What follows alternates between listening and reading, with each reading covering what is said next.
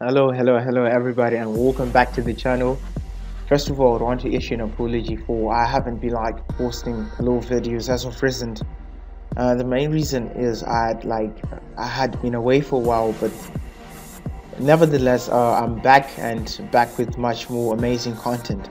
So as you all know, regarding to Pro Evolution Soccer, of course, PES recently released its new version, the PES 2018 game, and since they had to make changes, a few changes with the gaming engine, gaming engine, right? It means that now PES 18 requires you to have a highly specified computer, or a computer of high standards and capabilities for you to be able to play the PES 18 swiftly and smoothly. Then for someone who has a low a computer that does not even make it to meet up the minimum standards, I think it's I would urge you to watch this video. I'm especially making or dedicating this video to those people who have computers that fail to even match up the minimum requirements of PES 18.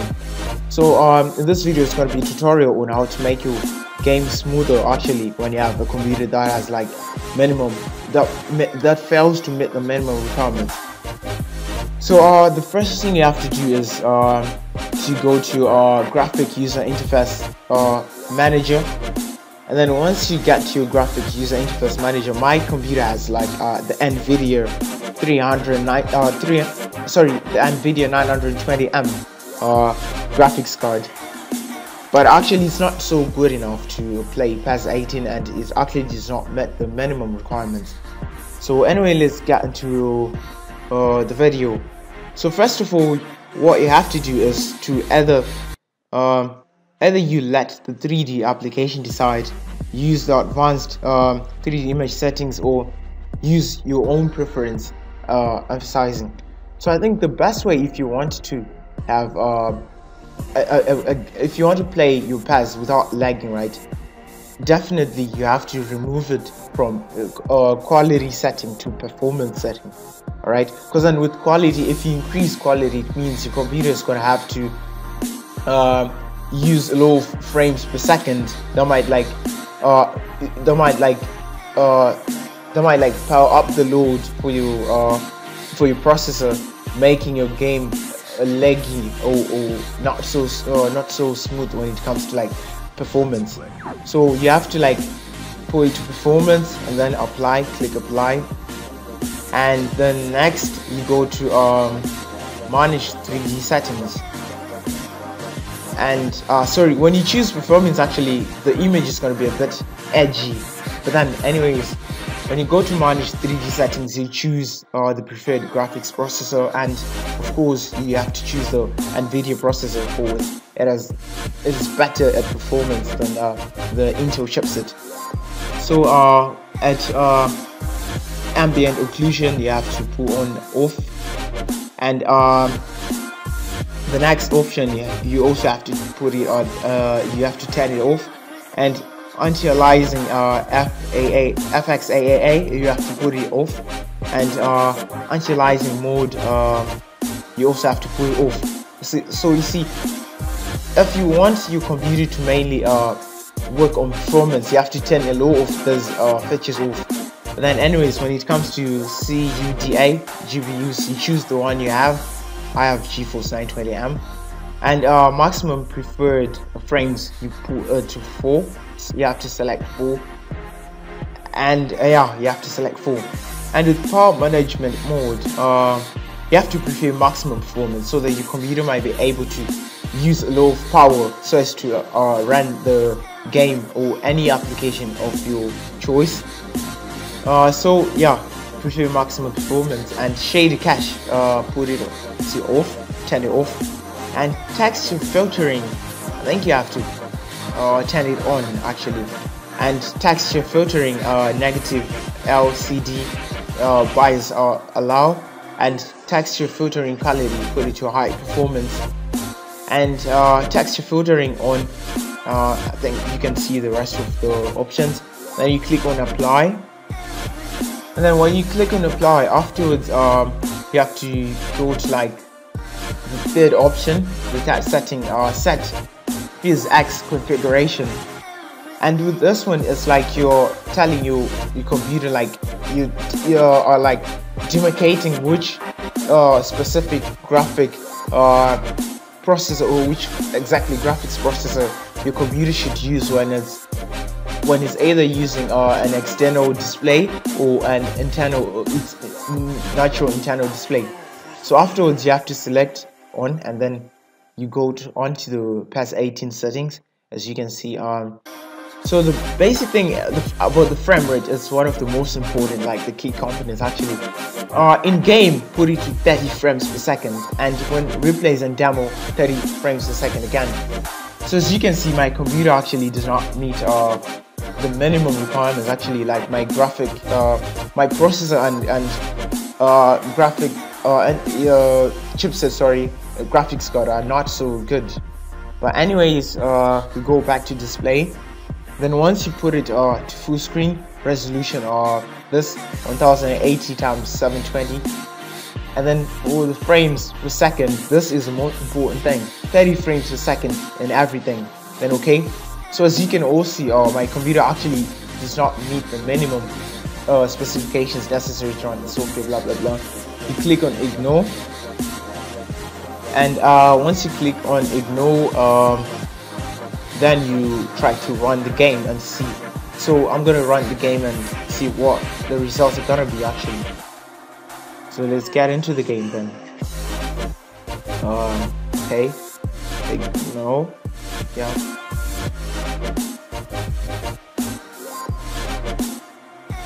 Okay, let's start the game. As 18. Oh, this is actually a cool wallpaper actually, though I'm much more of a Manchester United fan, but I have to admit that this is a cool wallpaper too. So getting into the game, we have to go to the system settings, of course, and try to tweak the settings, the in-game settings, if you know what I'm talking about. Like so we go to extras, options, then we go to sorry, not options, where should we go? Oh, system settings, exactly. Then we have to go to render settings for you to tweak in the in-game settings, right? So image quality, basically, okay, when it comes to depth of field, put it off until lies, turn on TAA, texture filtering low, motion blur, I hate this setting actually, turn it off if you like me, bloom off, ambient occlusion off, shadows you have to turn them low, post-processing off, you know, close simulation off, page size low, yeah, exactly. So afterwards, let's get into the game and see if this is gonna be of much help to any of you, or to me actually. So I choose a team and see if the gameplay is gonna be swift and smooth. So let's get into the game then. First of all, the jerseys, actually, as you can see, I downloaded the link to the website and the description where you can get all those kits. You can get like the those patches, game patches, PES 18 patches, whereby you have the official team names and official logos and official kits for the teams, like the option files, sorry, yeah.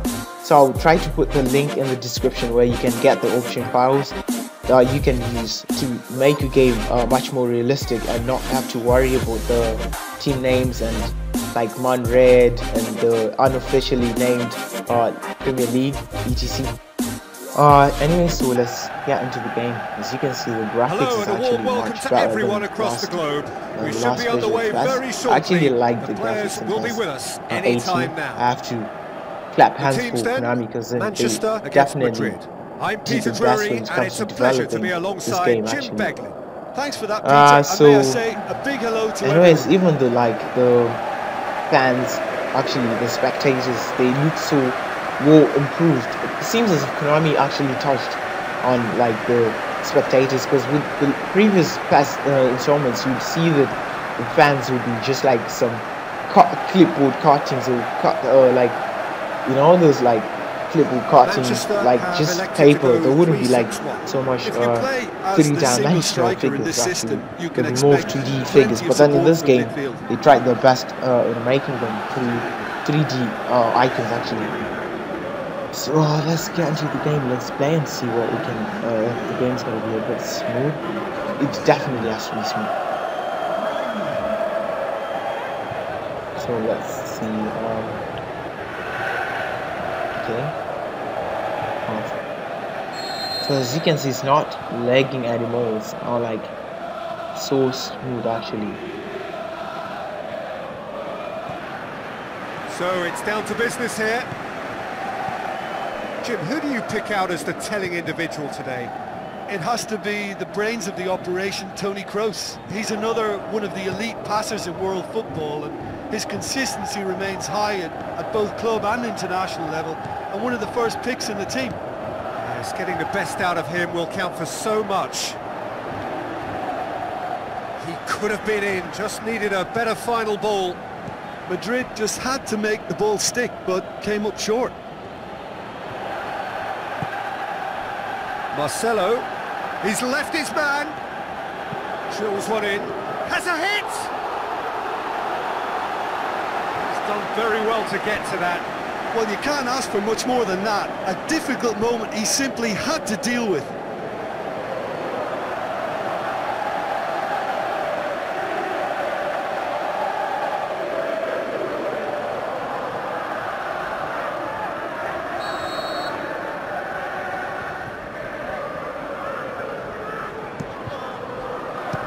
Strong punch. Rashford. He's got away. Rashford! A potential goal of the season contender, if only. Rashford really has just learned a lesson there. Your focus cannot lapse, even slightly.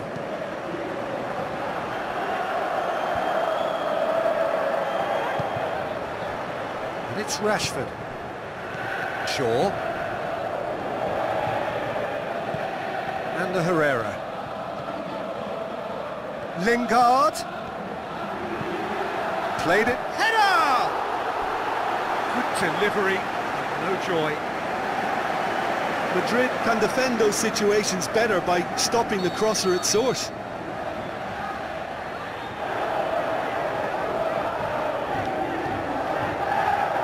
Pogba plays it short.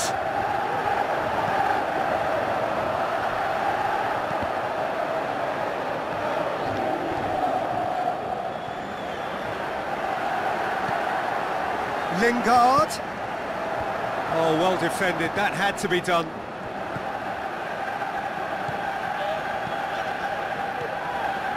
Manchester are enjoying the lion's share of possession, but nothing yet to show for it. Kroos looks to clip it forward. He acknowledges that he should have come up with something better there. Toni Kroos encouraged the pass with an intelligent run, but the pass just lacked pace. Matic. Mkhitaryan. Well, that's surely a foul. Free kick. And it's Rashford.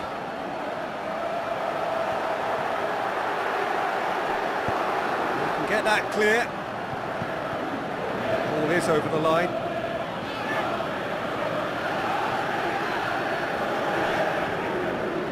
Rashford pushes it out wide. Played in by Lingard. That's a case of crossing in hope, and unless they provide some more options, it'll be more missed than hit. Shoots! Goal! Great reactions in front of goal. He just saw what was on. Oh, Peter, you can't teach that. You either have it or you don't. His anticipation is on another level to everyone else's. Superb.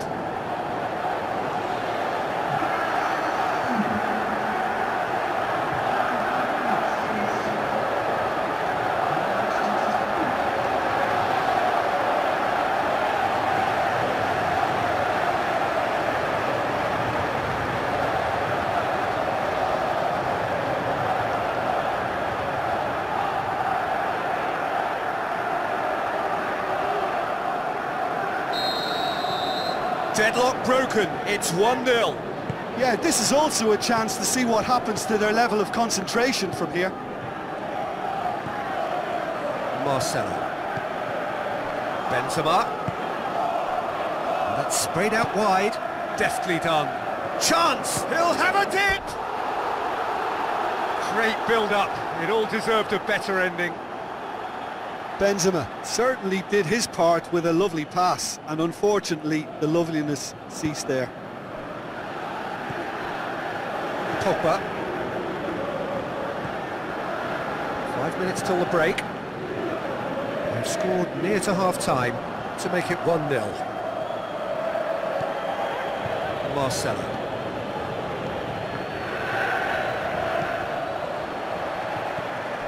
Toni Kroos.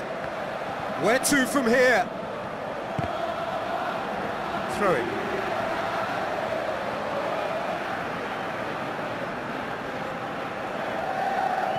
Tries a through ball. Benzema.